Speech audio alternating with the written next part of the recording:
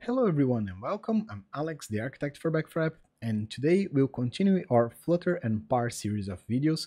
Inside this series we have a sub-series called Data Objects where we explore all the data types that we can support inside a Parse application. Today we'll be talking about arrays, or in the case of Flutter, lists.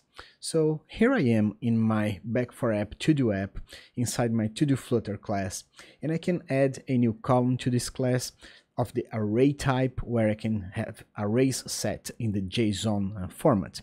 To do so, you can come here, click this plus row button, plus column button, choose the data type as an array, give it a good name, so I'm going to call this one list, and add column.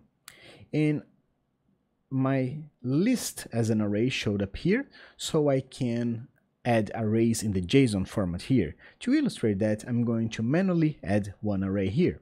So this JSON format for an array is inside brackets. We can put, for instance, for an array of strings, we can put a string here. So string 1, comma, string 2. So Parse will validate if the content of the array is an array type, but not the contents of the array. So for instance, I can have a string array in here, and in here I can have, for instance, a number array. So 1, 2, 3, 4.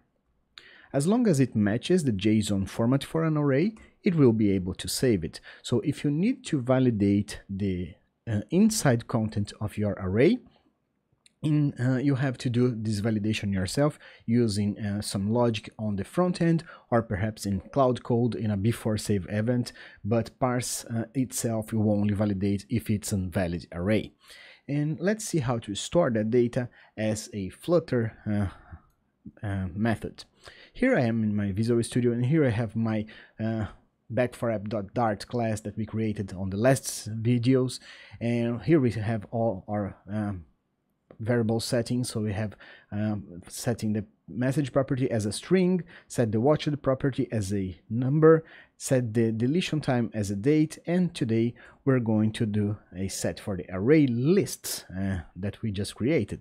So this is a little bit different. We won't be using just the set method. Today we'll be using the set add method where we can pass a list. So all I'm going to do is .set add all, because I'm going to add all the objects to that array, and then passing the column name, in this case is list, and just let me be sure it's list as an array, and comma, and then I can pass on my array in the regular format. So here I'll having this comma is comma an comma array.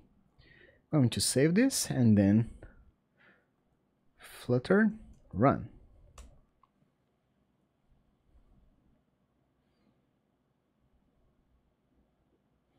This takes a couple of moments. I'm going to choose my simulator. In my case is the number 2, the iPhone 12.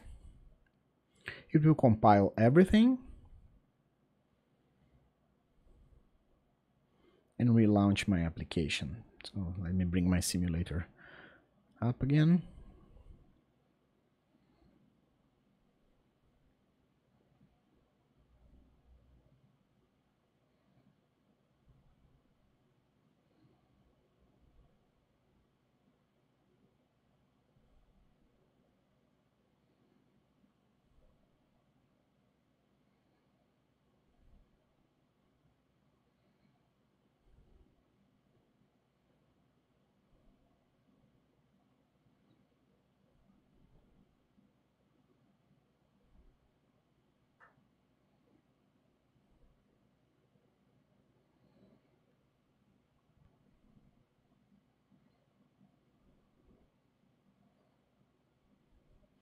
There you go. Now, if I go back to my Back4App Parse dashboard and refresh,